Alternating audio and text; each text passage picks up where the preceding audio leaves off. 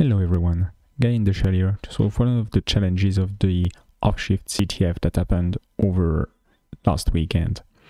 So we'll start with SanityCheck, which is a bit funny. That's the kind of challenge that they give you for free usually, just to check that you are well connected and you can submit flags and things like that.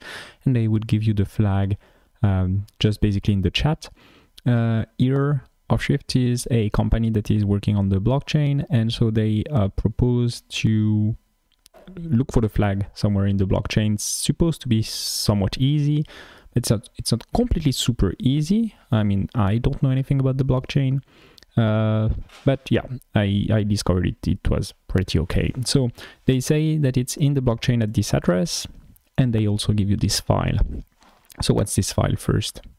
So if we look at the file, this is a Solidity code, and this is basically a smart contract coded in Solidity.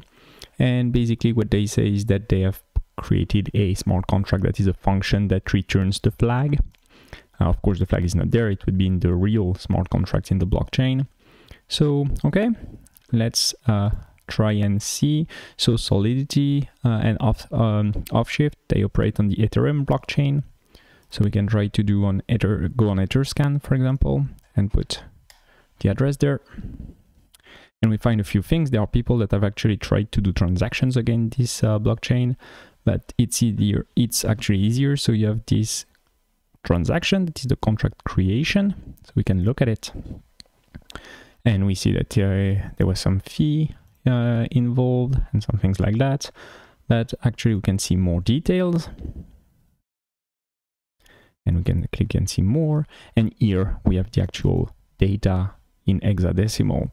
And this is basically some bytecode for the code of the smart contract. So what we can do now is put that in Python and say that we want bytes from hexa,